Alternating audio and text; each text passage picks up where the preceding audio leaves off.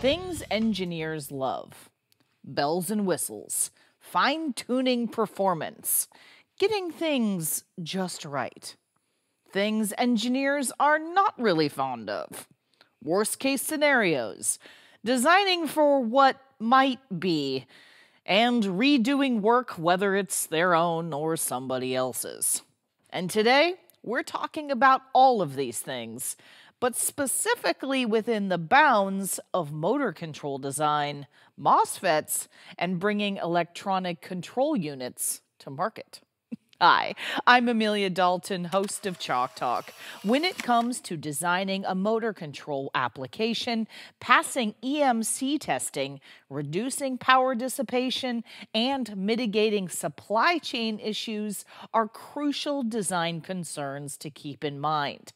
In this episode of Chalk Talk, Rick Browarski from Infineon and I explore the role that MOSFETs play in motor control design, the value that adaptive MOSFET control can have for these types of designs, and how Infineon can help you jumpstart your next motor control design. And before we get started, don't forget to click that link. There you can find even more information about this topic from Infineon. Hi, Rick. Thank you so much for joining me. Hello. All right. So we're talking about advanced gate drive for motor control today. But Rick, when it comes to bringing an ECU to market, what kind of things should engineers keep in mind? Well, if you've ever worked in motor control trying to bring an ECU to market, you have a to-do list. And on that to-do list includes passing your EMC testing, managing, really reducing power dissipation, and these days, more than ever, actually mitigating supply chain issues. So, Rick, before we get into all of those areas, let's start at the beginning and talk about the process of how a MOSFET turns on. Good idea. Let's set some basics here. So to turn on a MOSFET, you look at the screen right here, the electrical symbol for a MOSFET. We give it an input signal, and that should turn on the output of the MOSFET, and current flows through it, right? Right. Wrong. That's the ideal of a switch turning on, that the output reflects the input. The reality is actually very, very different. A MOSFET does not simply switch on. There are multiple phases because the MOSFET is a system. We want to put the current through the channel, but first we have to charge up these various internal capacitances, and these are like buckets. You have to fill them up with water before they can flow beyond them. To turn off the MOSFET, we then have to also empty these buckets. We have to drain these capacitors.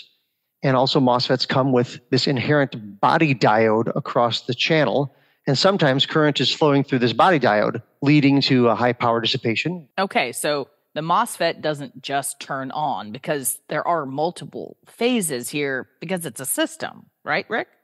That's right. Let's take a walk through those phases so we can better understand them. So yes, it is a multi-stage process, and you can see the different behaviors of the output current here in blue versus the output voltage in yellow, and even the internal behavior of the MOSFET gate, which is in black. And let's look a little bit closer at each step. So before the channel can begin to conduct, those, as I mentioned, those internal capacitances need to be charged up to the gate threshold of the MOSFET. You can see the output current of the device lags the signal at the input. Put the signal in red, really nothing happens for a little bit until this first capacitor is charged up. And then once that gate threshold is reached, the channel begins to conduct.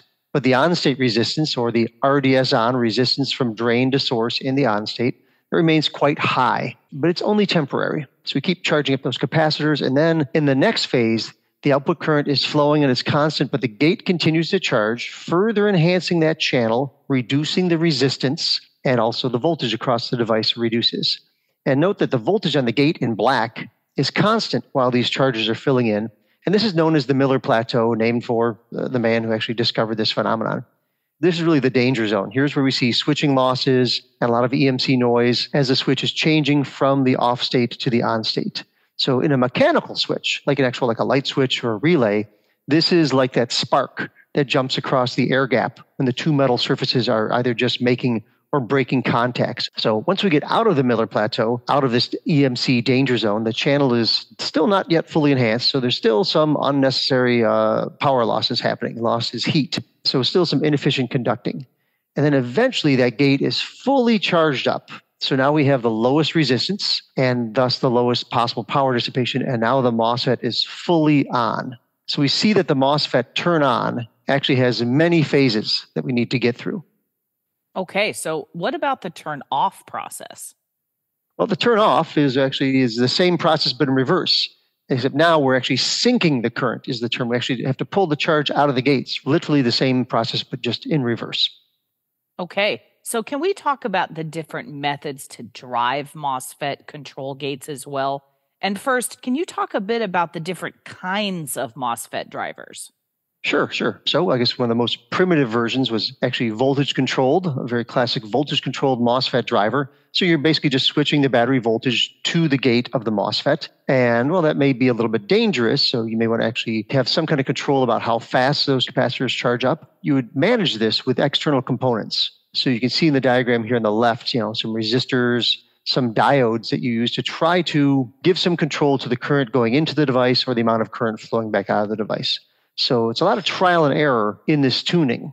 And then once you do make your selections, once you fix those components, there's no further adaptation of the switching times as possible. You're locked into what you have in the hardware, and that's it. So hardware determined charge current and switching behavior. But then, things get better as always. In the world of silicon, we try to keep innovating.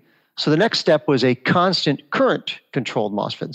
So instead of just delivering a voltage now, having a device that can deliver a current that you can control. But it's constant. It's either one current to charge it, one current to discharge it, and that's all you get. So it enables, some kind of open loop control of that MOSFET slew rate. The slew rate is, the diagonal line you can see on the right-hand side as the voltage drops, really the switch from the off state to the on state. That's the slew rate. So maybe you could pick your current based upon some input parameters like the voltage or the temperature or some other settings in your production. But one of the drawbacks of this is that all those different phases you see on the right-hand side, the waveforms, they're all dependent upon each other. So what does the turn on process look like for this kind of driver? Okay, so if it's constant current, raising or lowering the current extends or contracts the entire envelope of the switching behavior. So all these waveforms are dependent on each other. So sometimes maybe you want a slower slew rate for better EMC behavior, but that'll give you more switching losses. But in any case, if you slow down the slew rate, if you lower the current, the entire waveform stretches. So you can see on the left-hand side, a higher input current, and you get through the waveform, with one rate of speed. But if you lower that current, it takes longer to get through all of those phases. And if you make that current maybe too low, you might have too much dead time between the switching cycles. And this can lead to maybe limitations in duty cycles. When you're trying to do PWM, you may not be able to get as fine of a control as you would like. So there are definitely some limitations with constant current control. So what can we do to improve this? Again, well, let's try a configurable current profile. So instead of simply like one current during turn on or one current during turn off, you could actually have a charge current profile highlighted here now in orange. And you can see on the upper right-hand side, there are multiple phases to the input current. So it gives the possibility to adjust, the turn on delay time independently from the rise time. You could apply a higher pre-charge current, that first bump you see, to get to the Miller plateau or the slew rate area quickly. And then you put in the desired slew rate you're looking for. And then after you get out of the EMC danger zone, you could hit it again with a higher post-charge current to get to that full enhancement and the lowest power dissipation as quickly as possible. You pick a profile and you get what you get. But maybe you're picking this profile now based upon some input parameters like voltage, temperature, production settings, but still open loop control. All right, how can we make this into closed loop control? Well, one thing would be is to actually bring some feedback back into the circuit here. So you can measure what's happening at the MOSFET. So if you're giving it this current charge profile, you can say, am I getting what I want? Is this MOSFET switching fast enough? And that feedback can come back into the microcontroller, for example, and the microcontroller can then make some decisions and adapt the switching times as you go. So in other words, if you're trying to get it to switch in a certain amount of time and you find out it's switching too slowly, you can bump up some of these currents to try to get it to move more quickly. Or maybe it's the opposite. If it's charging too quickly and the MOSFET's switching faster than you want, you tune those currents, those multiple phases. So this is possible. However, this comes with a lot of software overhead. You're now responsible to write the software, to do all the measurements, make the judgments, and send out the new decisions. So, Rick, is it possible to integrate the regulation loop in the MOSFET driver? Oh, I'm glad you asked, because that's literally why I'm here today. We have actually integrated this adaptive MOSFET control into the driver itself. So in this case, the microcontroller only configures the switching times, which is a very simple setup, setting some bits and some SPI registers. And then the adaptation of the current profiles is actually done by the MOSFET driver itself. So it reduces the microcontroller workload and really reduces the amount of software that an engineer would have to write. The microcontroller merely configures the device, delivering a starting point and some target timing. And the gate driver actually self-adapts the currents to meet this timing. So now we have closed-loop regulation of these different switching phases without the need to write a lot of extensive software. Cool. Now, Rick, how does constant current compare with adaptive MOSFET control? The short answer is you can see the waveforms on the right are much shorter than the waveforms on the left. We get through some of these inefficient conducting phases much, much more quickly with multi-stage slew rate control. Okay, so Rick, let's circle back to that list you mentioned earlier. How is adaptive MOSFET control going to help accomplish these issues? Okay, well, let's start at the top of the list here, passing EMC testing. So what we see here in this animation is the driver is actually, in this case, changing the slew rate while the dead time holds steady.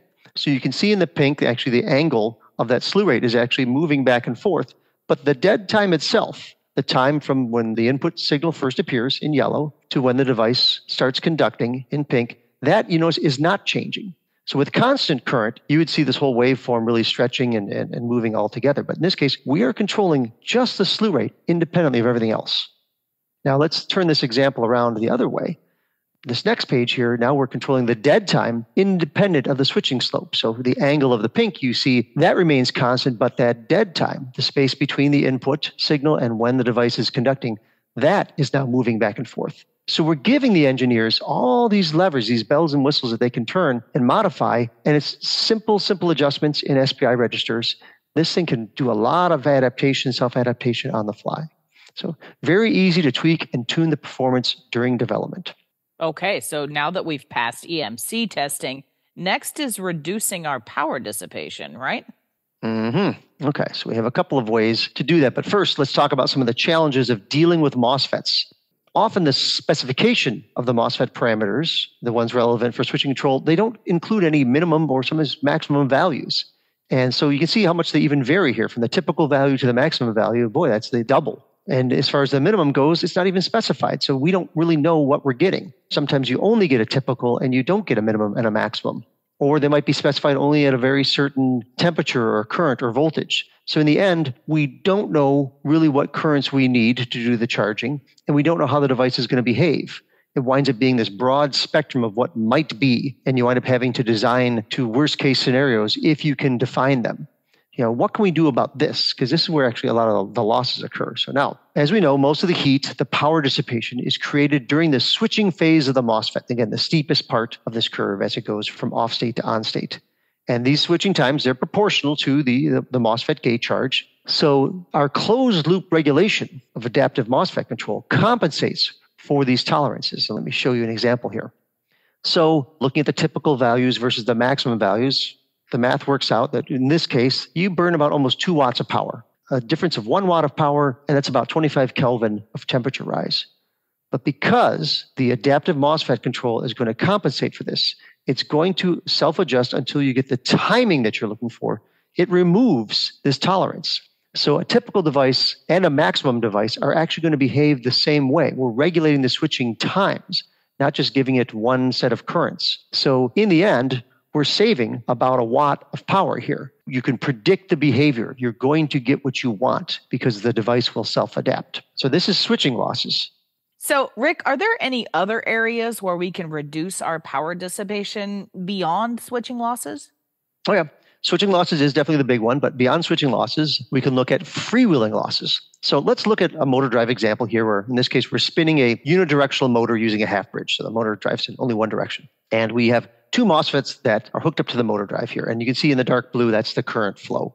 And these 2 MOSFETs have some very different functions. So one is called the freewheeling MOSFET. In this case, it's the high side MOSFET. And the low side MOSFET is the active MOSFET, the one that actually drives the motor. So the motor is on, the motor is spinning, and the current is flowing through the low side MOSFET. And let's walk through now the PWM cycle. When we shut the motor off, the motor wants to keep spinning. There's some inertia there, and it's going to keep rolling for a bit. And so actually current will be flying back into the system out of the motor now. The motor actually becomes a generator. And that current has to go somewhere. And it goes through the high side MOSFET. So initially, it's going to go through the body diode of that MOSFET. And, well, there's a voltage drop across the diode. So power is voltage times current. So we're going to get a lot of heat through that diode unless we can actually turn on that MOSFET. So if we turn on that high side MOSFET, as you see here, now the current goes through the channel. It goes through the low RDS(on), the low resistance path, and that reduces the power dissipation. In a PWM cycle, we want to now turn the low side MOSFET back on. But before we do that, we have to make sure the high side MOSFET is turned off because we can't have both MOSFETs on at the same time. That would be a short circuit from battery to ground, and that would be very bad. So we turn off the high side MOSFET. And again, the current at least briefly goes through that body diode, creating some high power dissipation. But then we can safely turn on the low side MOSFET. And now, when we do turn on that low side MOSFET, when we're doing the motor drive, this is where we again want to do the multi-stage current control to tune the EMC and try to minimize time going through the switching phases. And you can see on the right-hand side that profile with the pre-charge, the charge, and the post-charge once again. And then we get to the end of the cycle and the whole thing starts all over again. We shut off the low side, the freewheeling current happens again. So this is what we mean is we have current flowing through this other secondary MOSFET in the half bridge. But you can see now on the right-hand side, these two very different control profiles needed, one for the freewheeling MOSFET and one for the active MOSFET. And of course, our gate drivers can handle these different charging profiles. But what they can also do now, because they can so tightly control these MOSFETs and have individual current charge profiles for both the high side and for the low side, you can get through this passive freewheeling mode much, much more quickly. It saves you about 3/4 of a watt of power. So that's significant. Staying out of the passive freewheeling as much as possible saves you power dissipation. We've seen already switching losses, and now we're saving on freewheeling losses. So there are a lot more about switching MOSFETs than I thought. But Rick, is there anything else we should keep in mind? MOSFETs require less currents to turn on than to turn off. So here's another drawback of constant current control. If you have constant current control, you may wind up with something like this waveform I'm showing here at the top of the screen, where you get a distortion of your duty cycle. You can see in yellow the input signal, and it's a certain width. It's only 1.5 microseconds. But the output in pink is much longer than that. And that's because the time needed and the current needed to charge the MOSFET is different than the current you need to discharge the MOSFET. And especially at very low duty cycles, you can wind up with this distortion where what you're putting in is not what you're getting out. And you can see that the green is actually, there's the gate charge, and then the blue is actually the turn on, turn off waveform there. So what's happening here, to turn the device on, to get to this plateau in the middle of the chart on the left, it only takes a certain amount of charge. So the area under the curve, that's really the gate charge. You only need about 7.5 nanocoulombs to reach the turn on threshold. But once the gate charge keeps going up past 5 volts, 6 volts, 7 volts, 8 volts, and the gate gets fully charged, to turn it off again, on the right-hand side, you see now, again, the area under the curve is much greater to get back down to this threshold of turnoff. So you get some asymmetry if you're using constant current, the same current charge and discharge. So with the adaptive MOSFET control, you are configuring it based upon timing. So if you tell it to turn on in this amount of time and turn off in that amount of time, the gate driver will self-adapt. And you can see this now in the green waveform. There's actually these peaks. You can see the three phases there, the pre-charge, the charge, and the post-charge on the left-hand side. And then when we go to the turn-off phase, you can see this very large negative spike. So it's pulling as much current as needed. And now you can see the yellow input signal and the pink output signal, the timing of those two much, much more closely matched than they were in the example up above. And you can really see it in the blue waveform as well. So now the duty cycle is properly reflected, and this helps reduce conduction losses. So less time conducting equals lower power dissipation. So, Rick, to recap, what are the biggest ways adaptive MOSFET control can reduce power dissipation? Okay, so we saw first we can reduce switching losses. Our example, we pull out about 1 watt of switching losses. We can reduce the freewheeling losses by getting out of the passive freewheeling and get to active freewheeling for longer periods of time, and that saved about 3/4 of a watt. And then also conducting losses, getting to full enhancement of the MOSFET as fast as possible, and then also ensuring symmetrical switching to make sure that the MOSFET on time reflects the input time as well. So that's really just reducing the time overall that we're conducting. So all those together, you can really significantly reduce the power dissipation of your application. Excellent. So the last issue on our to-do list was mitigate supply chain issues, right, Rick? How can adaptive MOSFET control help us here? A gate driver with adaptive MOSFET control can support a dual source strategy for the MOSFETs by enabling the same switching behavior from two disparate MOSFETs. So it also even compensates for MOSFET production spread or even aging. But let's walk through an example. So here we have a 5.8 milliohm MOSFET on the left and a 3.1 milliohm MOSFET on the right. Very, very significant difference in power handling for these MOSFETs. And the data sheets, as you can see here, these snips, show very different gate charges needed for each device. Despite these differences in the MOSFETs, when you look at these two timing charts here now, see how the output waveform, the red and the blue down below, it's the same between these two devices. The driver is self-adjusting the charge current to compensate for these differences. So you can very easily develop a solution with two different suppliers, or if you need to switch in midlife due to some kind of a production shortfall, you can very easily get to a working solution. Fantastic. Now, Rick, what kind of microcontroller solutions would you suggest here? Of course, I would have suggested an Infineon microcontroller, but the reality is that these gate drivers could work with any kind of microcontroller. So it could be something very, very simple, simple ARM-based microcontroller. In fact, we even have devices that are integrated with a microcontroller in them, our Motix MCU products that have the gate drivers and the ARM core and supply and communication all in one chip. But if you were using, say, an Infineon Treveo 2G or an Oryx, really the microcontroller almost doesn't matter, because all it has to do is some very simple configuration of these devices. It's really just setting some ones and zeros in some SPI registers, and the gate driver takes care of the rest.